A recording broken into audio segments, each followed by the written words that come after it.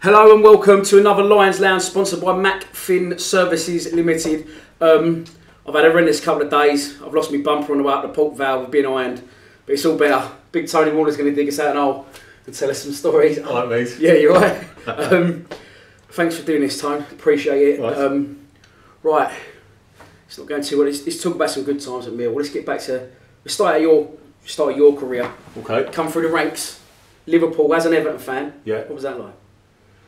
It was good. It was great. I enjoyed every minute of it, really. Do you know what I mean? I come out of school and I was actually an accountant for a couple of years. So then I was playing Liverpool. Liverpool phoned me one day and said, "We'll have a little look at it." They let a lad go. So I had to go in, train a couple of nights a week with the. In fact, I went in and played this game. It was like a friendly game. So you said, "Like, we'll have a little look at it, more of a look at you." So I went in. They invited to come in and stay with the academy. So I was about 18 then. So I was probably the same with lads who were maybe like 15, 16. But they had a goalkeeping coach, threw a bit of gear your way and all that. It was at Melwood, Liverpool's training ground, so I'm not going to refuse that, you know what I mean? Yeah. So trained there, and he said he wanted to play for us on a Saturday. But I was also playing for a Sunday League team in Sefton Park. You won't know it, but it's a park in Liverpool, and like it was just rough footy, open age men's footy, do you know what I mean? Yeah. Fights, dogs, putting your own nets up, dog shit, like getting changed in porta cabins, in containers and that, you know what I mean? Yeah. So the contrast between the two, you'd be playing like Blackburn Rovers on the Saturday or United at the Cliff, and then you'd be like fellas like threatening to fill you in on a Sunday. So it was a good kind of grounding, really. Yeah. So then after like 18 months of that, to and fro, and playing for Liverpool on a Saturday, working in the week, playing on a Sunday against like maniacs and that, they said we're going to give you a contract. So I went in at 20. So it didn't really come through the ranks as such, but went in as a pro at 20. So you go in there and you're standing there and John Barnes is there, Ian Rush is there, a young Fowler is there, he was on fire. Yeah, he was absolutely on fire. Ronnie Whelan, Steve Nicol, Bruce Grobbelaar. Yeah. It was a bit surreal for you, all that. It was great. I loved it, and I grasped it, you know what I mean? And then we had Joe Corrigan, who was my goalie coach. Yeah. Really hard working, do you know what I mean? Like proper old school. Because goalkeeping coaching, it's hard, isn't it? It's harder than that field because you get absolutely drilled, didn't you, with the goalkeeping coaching?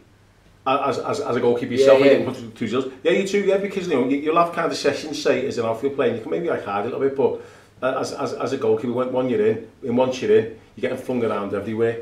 So I'm not being funny. Like this was, I'm saying Joe was old school. This was probably just before the new school actually come in. Do you know what I mean? Yeah. So everybody was probably saying like this if you were looking up to have a goalkeeping coach.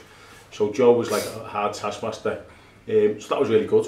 Everywhere I've been since I've been at Liverpool, the training's never been as hard. No. I've found, because Joe would just have you fling yourself everywhere and just drill upon drill. So again, good grounding. Any stories from Liverpool? Any good stories from when you was there? Stories? I'll bring you after that, yeah. There is one I'm after. Yeah. Well, there's a little one to kind of line that one up.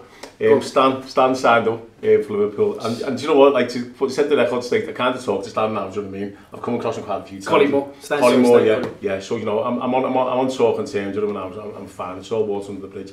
But when Stan first came to Liverpool, I remember we had an away game at Sunderland in the cup, and I got roomed in with Stan. So Stan's coming like I think he was like most expensive player Liverpool got, or in England or something, and so he goes into our room, and I goes into the room. And there's two beds, there's a single and a double. I'm thinking, well, I can't fucking dive on the double because Stan's like, the most expensive player in the league and all that. I can't be fucking him off like that because he'll just bounce me that off it. So, hangs up my shoe carrier, sitting on my bed. So, Stan walks in there. And he puts his shoe carrier down on his double bed, which I left open for him, of course.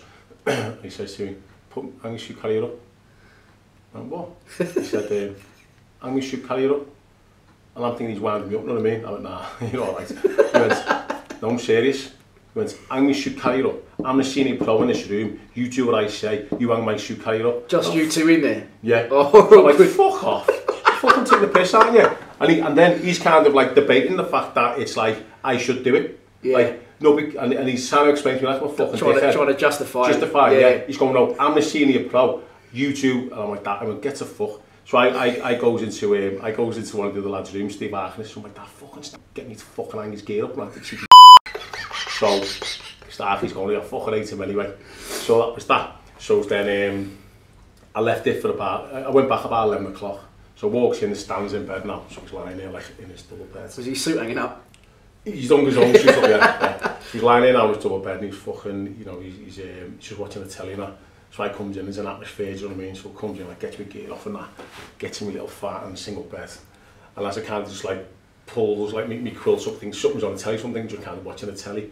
I don't know how he'd done it, but he turned the telly off and the lights at the same time. Just bang, and it was just instant darkness, and he just rolled over like that. So I'm just sitting there, like, fucking hell, like this fucking you know what I mean? So that was that. So I thought, oh, right, here we go, he's going to be hard work, this one, do you know what I mean?